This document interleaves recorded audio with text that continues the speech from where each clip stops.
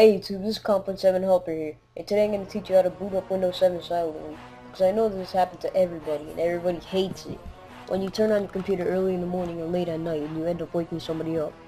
People might ask, well, why don't you just turn off your speakers before you turn off your computer?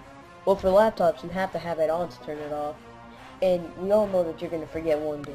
So first, we're going to get started. Click on the Start menu, and go to Control Panel. Now click on Hardware and Sound, and click on Sound.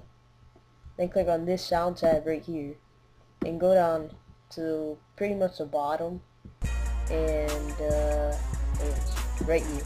We're going to click on Windows Logon and then click the check mark on Play Windows Startup Sound. And you can do the same thing for Log Off. And you can change the sound too if that's what you want to do. So it's as simple as that. And this can really help you a lot, and it makes your computer go faster when starting off and shutting down.